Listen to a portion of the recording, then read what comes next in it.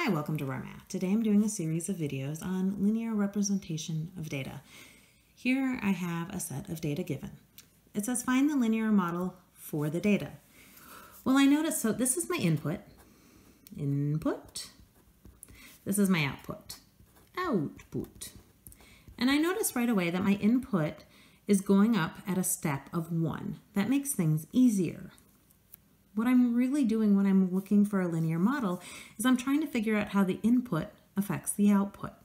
I notice when the input is 0, that means it has 0 effect, that my output is 21. The biggest mistake I see in a problem like this is students immediately go to x and y because we love x and y. We are told x and y from day 1 in algebra. X and y, x and y, x and y. But right now I want m and h, because you're told right here what variables to use. So really make sure that you're using the correct variables and that you're case sensitive. If you're told lowercase m and lowercase h, use lowercase m and lowercase h. So h is equal to 21. That's what h is equal to when m, our input variable, has no effect on it. Now, when m goes up by 1, h goes up by 4. When m goes up by another 1, h goes up by another 4. And that pattern holds. That means every time m goes up by 1, h goes up by 4. I could write the equation like this. If you would like it in the more standard form, you can write 4m plus 21. Doesn't matter, they're both meaning the same thing. Use a model to complete the table. You can also use the pattern. Plus 4 is 37, plus 4 is 41, plus 4 is 45. Graph the model. Now we have 7 data points, and the habit I see students doing is they want to graph all of these points. I ask you not to do that. Unless you are specifically told to graph all these data points, don't. It's just going to get into the way. My suggestion is graph the first and the last. If you graph the first 2, what happens is they're really close together, and when you line up your ruler, you're probably going to swing out on the far end of your graph, and it's not going to be as accurate as it should be. So I would graph, if I were to graph this, and I would graph 0, 21, which is right here. And then I would go all the way out to 645, and I would graph the point 645.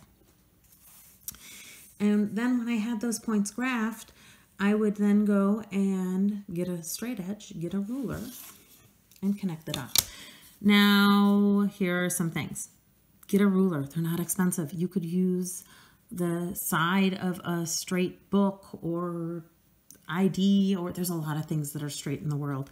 Use a straight edge when graphing a line.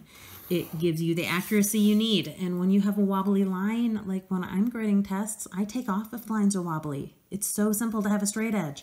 Arrows, arrow 1, arrow 2, because these lines are infinite. Now, if this were a story problem and there was a domain and negatives didn't make sense, then sure, you wouldn't have that arrow. But in this situation where I'm just giving you a random set of data and you have no idea what this data has to do with, arrows are not only perfectly acceptable, they're pretty important because you don't know if there's anything limiting the data. And maybe it's not limited on this side. Maybe it should be limited on this side. Who knows what is causing a limit on the data?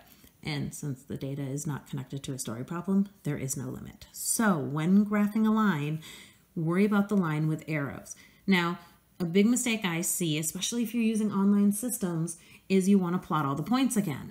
Especially in an online system, that can get in the way. If any of the points aren't perfectly plotted, or if you plot a point twice by accident, all of these things can be counted as a mistake on the computer.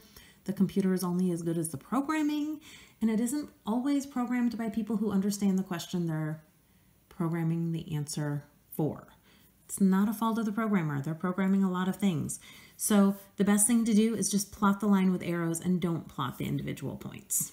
All right, I hope you've enjoyed this video. Please subscribe to my YouTube channel, like my Facebook page, and I'll see you on the next video. Thanks.